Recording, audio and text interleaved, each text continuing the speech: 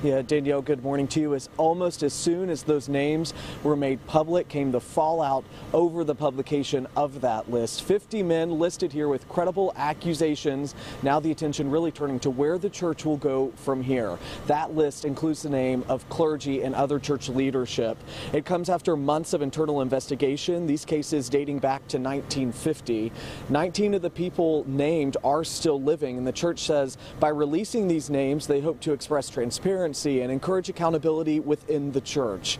The published list does not include how many victims each person originally had, but when the abuse took place. But critics are saying this list leaves a lot of questions.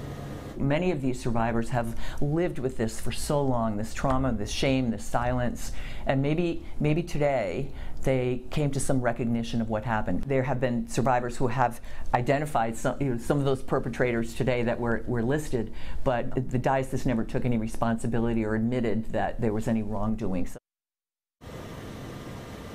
Late last night, Governor Raimondo signed the bill into law that would extend the statute of limitations from 7 years to 35 years for certain lawsuits. This would allow people to sue the perpetrator and in some cases the institution, which would apply to the church in these cases.